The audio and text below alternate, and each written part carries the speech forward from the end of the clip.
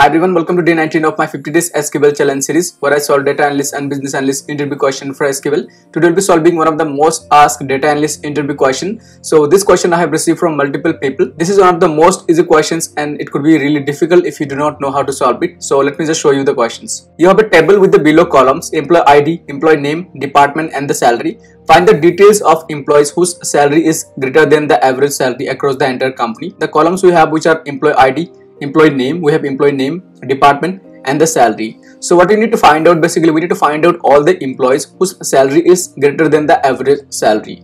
So now this is a very simple questions. This you can simply use basically a subquery. If you know subquery, you can use a subquery to solve these questions, or you can write 2 SQL syntax to basically solve these questions. So let's see how we can solve it.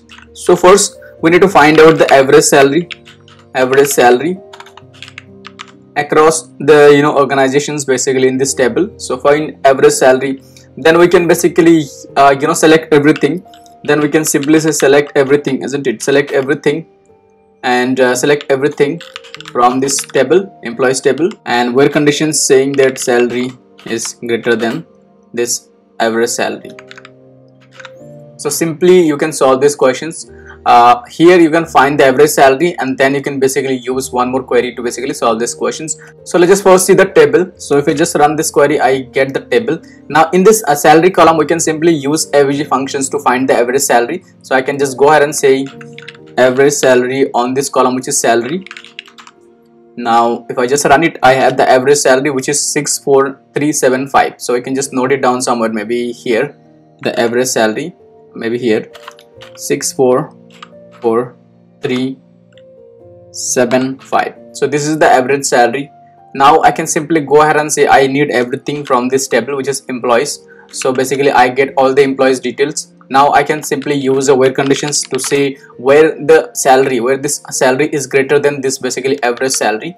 Now I can just go ahead and say where the salary greater than this average salary. Now if I just run this query, I basically get all the employees whose salary is greater than the average salary.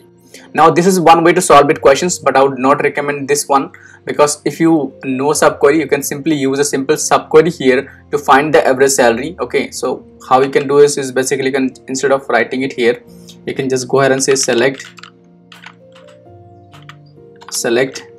average salary from employees. Okay, now just put this in a brackets because this is going to be a subquery.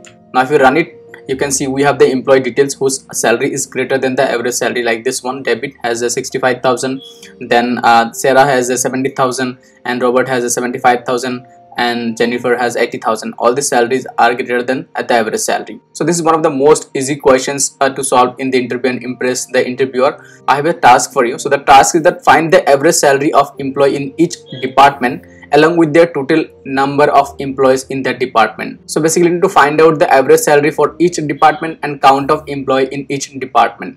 So you can write down your solutions in the comment box. I would check them and let you know if you're correct. That's it for this video guys. Thank you so much for watching the video till the end. If you like my content, do subscribe to my YouTube channel. Have a good day.